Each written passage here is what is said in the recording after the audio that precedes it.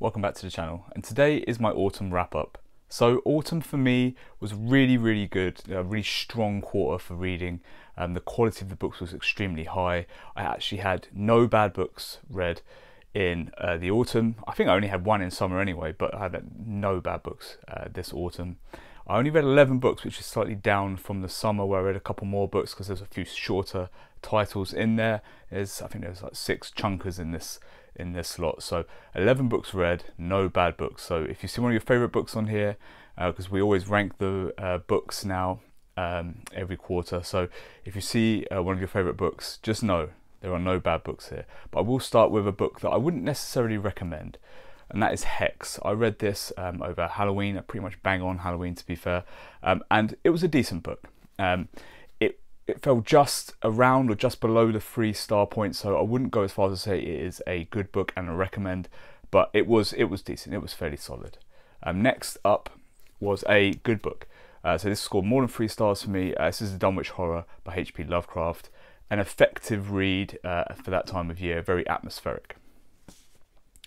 Another good book, we're starting to get towards great here with the marks, was The Ghost Stories of an Antiquary. A couple of these short stories by M.R. James were extremely effective and really good reading for that time of year. And of a similar quality, I found the last part of the Wayward Pines trilogy, The Last Town, a very action-packed thriller that kind of kick-started my spooky season.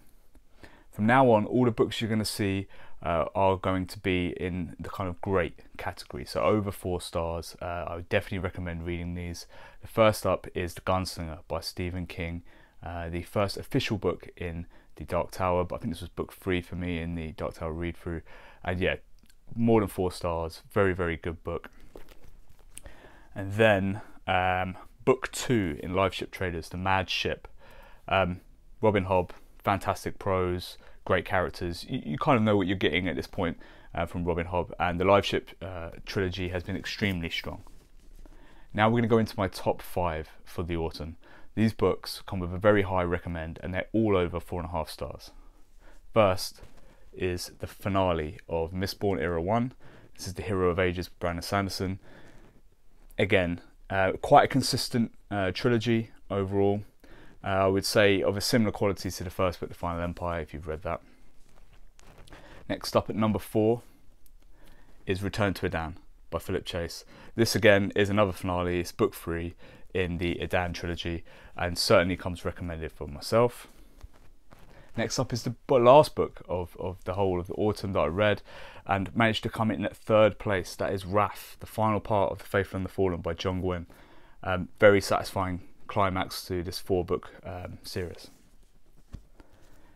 Next up, a book that I thought might have a good shot at coming at number 1 for the autumn, but at number 2 it's Bram Stoker's Dracula. A book of fantastic characters, amazing depth and atmosphere. Really was impressed by Dracula, but I suppose it's kind of a classic, so I suppose it was always going to be. And at number 1, if you've watched the channel, this may come as no surprise, but it is The Brothers Karamazov by Fyodor Dostoevsky. Now, this book was as good as I thought it would be from the recommendations. Yeah, I mean, it's a worthy number 1 for me. You know, the way it got me feeling and thinking really was what kind of pushed it to the top of my list, and just edging out Dracula for number 1 of the autumn.